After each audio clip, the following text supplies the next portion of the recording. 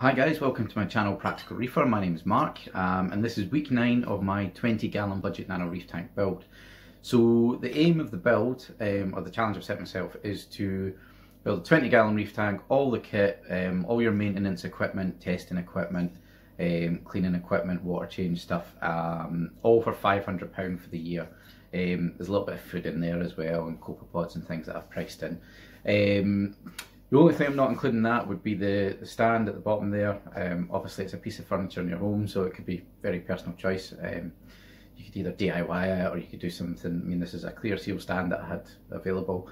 The hood is something that I've made myself for about £50. I'm going to be spray painting that black on the outside possibly. Definitely white on the inside to reflect some of the light and just waterproof it a little bit. It is 500mm tall, it's quite huge, but it allows me to play with the hanging heights of the PAR38 bulbs that we're about to discuss. So that's something, I could make a smaller one in future if I don't need to hang them quite so high, but it gives me that option to start with. So it's kind of the hood's a bit of a test as well with the canopy. And then also the livestock. Fish, corals, inverts, it's all personal choice really. And depending where you get them from, they can cost all sorts. And you know, I've got 2 clownfish there for £30. You could go and spend hundreds of pounds on a pair as well. So this is the kit you need to get started.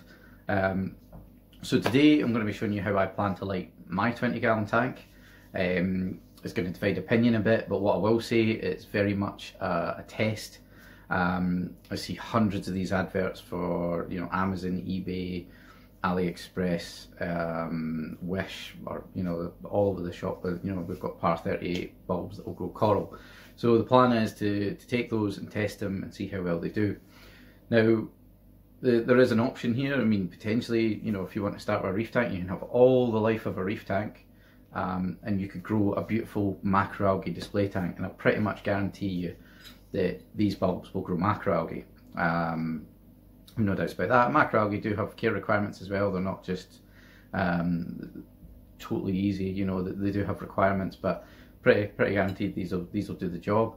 But my aim is to grow a soft coral reef tank, and I will have macroalgae in my display as well.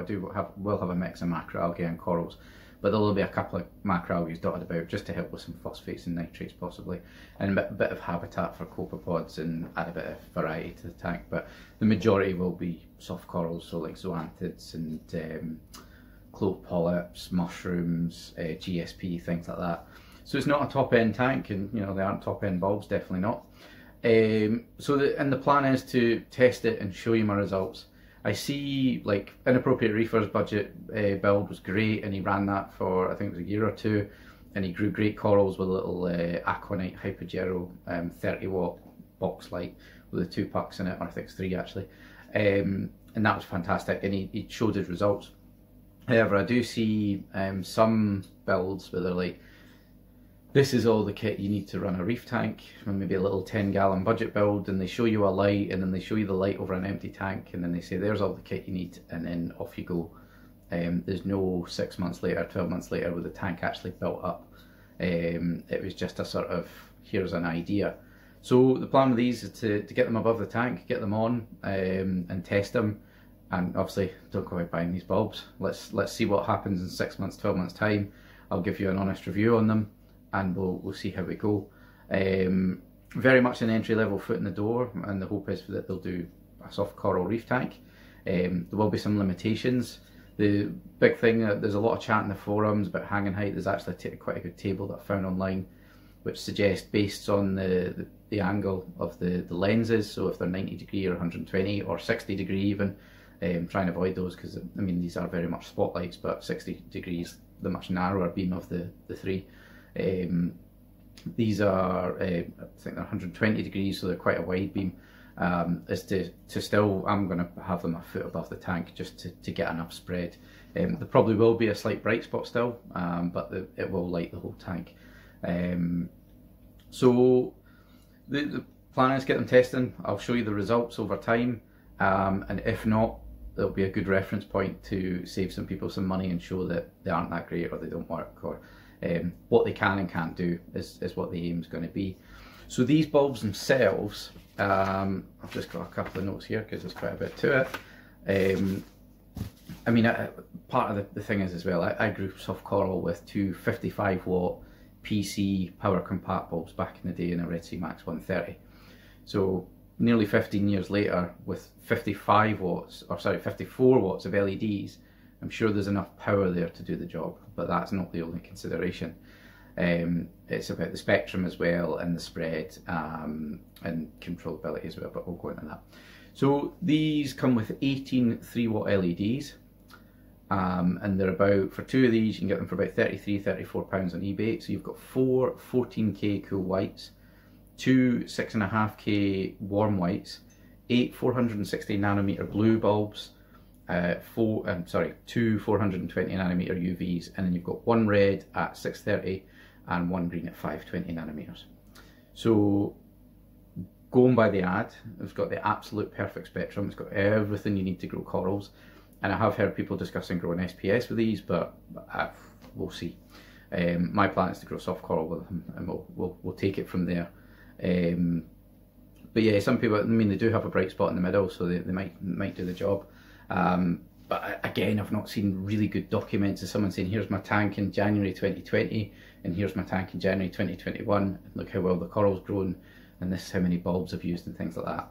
So two of these for £33–34, and then two bulb holders, or lamp holders. So it's an E27 bulb. I've had the little protector on there. So it's an E27 bulb. I've got two of these for, they're about £5.50 off of eBay as well. If you buy a couple at the same time, you'll get them cheaper. So for the lighting option that I've got there, we're talking £44. Going by the ad, absolutely brilliant spectrum. They also show you a graph on the ad, which is either stolen or copied, and it actually, some of them actually say the King bulb below, and it's got the perfect spectrum for reef keeping and coral growing. But we'll test that and we'll see. Let's not just believe everything that they've got in the ad.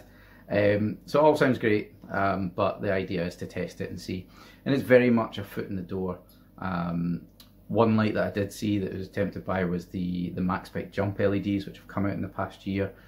Very, very good light, budget light, but it's about £210, and it will cover pretty much a 2-foot cube. Probably ideal for this sort of 2 foot by 16 inches or 600mm by 400mm. It'd be perfect for that, and that comes with a mounting arm as well. So probably about £50 cheaper than the iPrime there, but that's coming from Max Spec.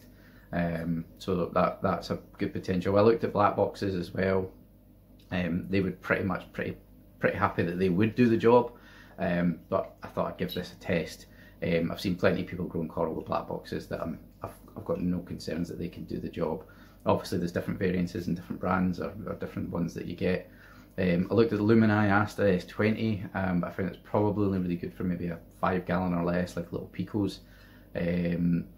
And there's the Hypogero one that an appropriate reefer uses wouldn't really work for this sort of tank, so it's 20 gallons, so I probably need 2 of them, and I've got hang-on back kit as well, so that the mounting bracket wouldn't really work. Toonsy do a couple of good full spectrum lights, not just the Refugium ones. There's I think it's an 8850 and an 8811 if I remember correctly, and they would do maybe up to a 10 gallon tank with soft corals, but again you're probably about 120 quid or so, so I'd almost be tempted to just, you know, get something, you know, you're getting towards that price of, you could just buy a branded light which would hang above the tank. So that's the plan there. Going to use these. The advert says they've absolutely everything I need to grow corals. We'll test it, we'll see. But yeah, there's certainly enough power there. In terms of controllability, there's none. These are going to go into a timer, so they'll probably come on in like later in the morning once the sun's up. So there's no shock for the fish and things, and then they'll go off before the end of the day as well. I think that's really covered it. Going by the advert, it's a brilliant bulb, but we'll test it and we'll see. I've no doubt there'll be a bit of a spotlight effect, and then the light will dim off as we go out a little bit. But I think 2 of these, there'll be maybe 2 sort of brighter spots, and then it'll the middle should be pretty decent, and then maybe around the edges, but we'll see. And then the plant, I mean, in the lower reaches of the tank and those sort of bits, they'll be looking at mushrooms and things anyway, so it might actually do quite well. But we'll get them on the tank and I'll let you see them. So this is the canopy that I've made for my tank. So that front piece there is just to give it a bit of stability and for the front to hang off of it. And then at the back there I've got a back brace which has had a little bit cut out of it just for the ATO to fit, so I've got now got the 1.5 litre bottle on there. So that's the two bulbs. Now they're screwed through a piece of 3mm whiteface ply, and then that allows the 3mm enough. I was going to use 6mm because I had some spare, but it didn't quite allow the bulb to screw all the way in, so that's it fitted in there. A couple of extra holes, I could maybe add a third bulb in the middle and, you know, space those out a little bit further if I wanted to get a sort of more even spread. But that's the bulbs in place there. I'll get the front on back on the hood and we'll get these switched on. So guys, here we are. This is the tank now lit with the two bulbs that I've got. So again, 254 watt PAR38. It is very, very well lit, and unfortunately it's a bit of a glare fest on the front facing camera. Someone needs to buy himself the Orphic lenses he was planning to buy. Wasn't really an urgent thing for me to buy, and I didn't really think about it until I turned the camera on to this. So hopefully that'll help take some of the glare out and give me some better footage. But yeah, so it looks very well lit. There's definitely a bit of a bright spot on one side and the other. Can't really see it with this camera here, and it's just a little bit dimmer in the middle. What I do want to do is get myself a PAR meter and a spectrometer to, you know, give some proper hard numbers on it. Although it's quite an expensive piece of kit to buy, and it's not really anywhere I don't think I can buy it or rent it locally. So that's something I'll look into as we go. What I'll do, I'll start with a bit of GSP, start easy, and then we'll build our way up to something a bit more expensive. You know, I can get a bit of GSP for a tenner. And I plan to put GSP on one of these arteries at the bottom, so I'll kick off with one of those, and then we'll just build our way up and see what works and what doesn't. And again, it's a test, so we'll see how we get on. One thing I would say about the canopy, I've not priced that in, and maybe people feel the build's a bit short, but what you could do, you know, you could, the other option if you want to build a canopy is to not buy the bulb holders and buy a couple of aquarium goosenecks. When I say aquarium ones, I mean a bit more heavy duty because they're quite hefty bulbs. It's not the sort of thing you put in your desk lamp or something like that, or a bedside lamp. So that, you know, you maybe 15-20 quid for a gooseneck, so you need a couple of those. Or, you know, if you had, you know, if this is in an alcove and there was a shelf above it, you know, you could hang your bulb holders from there, and try and, or you could almost use, some people use lamps for things like this as well, so it actually looks fitting in with a room. Or if it's, you know, like me, it's in an office, you could do something a bit DIY with a much smaller sort of idea, because the idea of this is kind of, it has the potential to hold the weight of a full-size black box as well without any problems. So there's other options there. This is what I went with for me because I'm going to be sitting there as well, so I didn't want much of the glare coming over. But if you say you had a shelf above you, you could hang the bulbs from there, or you could use a couple of wall brackets and hang the bulbs from those. So it'd be a much smaller, you know, they wouldn't have, you know, this big box on top. For me, with the canopy, it is quite big, but I can slide it back to get right into the tank, and I can slide it forward to take the hang-on backs off, no problem as well. So even though it's a big bit of kit, it's not going to cause me any issues. What I'll do, I'll spin the camera around and see if it's any better with the main camera, and we'll have a look at it there. So there we go, guys, that's with the main camera. Now, it's gone a little bit the other way. There definitely is a bright spot to the left and the right, but it probably isn't as pronounced as what you can see on the camera there, or what I can see on the screen. It's still very, that big flat face in the middle is still very well lit, but there definitely is there is a difference in brightness. As I say, these are spotlights, but I think there is enough spread there, and there's enough. But we're here to test it. We'll see how it goes. I'd love to hear, does anyone else use PAR38s, or do they have any experience with them, or stories of, you know, success or fails with them. This is what I struggled to find, was really good documented evidence of someone using PAR38s, rather than lots of, you know, this is how you use it, this is what to use. So at the end of this, I'm going to have a, you know, when I first had a coral in probably April, May 2021, and then in 6-12 months time we'll have a year of PAR38s in April, May 2022. So we'll document it, and I'll give you an honest review. We're either going to find it worked pretty well, does the job. We don't have the adjustability of turning blues up and down and whites up and down. It is what it is. But I think it should do the job. But we'll test it, we'll see. Give me a little comment below, see what you think. Give me a little like and subscribe. Thank you to all my new subscribers as well, guys. It's much appreciated. And I'll catch you all next time when I'm going to price all this kit together. Now that I've built everything, it's all in place. I'm now going to just go through a list of everything that I've put into the tank so far, plus some of the maintenance kit which I maybe haven't shown quite yet.